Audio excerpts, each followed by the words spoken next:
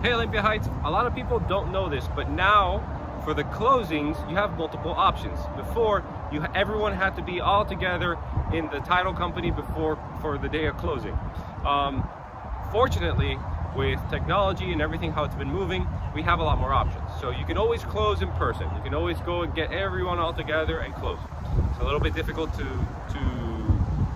get all the parties together. Now, the second option, which is one that is the most preferred and what I'm seeing most likely, is that both the buyer and both the seller go into the office at different times and sign their documents, and then it gets executed when the last party goes ahead and finishes it. So that is an option. It allows for more flexibility, for it to be a little bit more personal. You can just go through the papers without any kind of rush.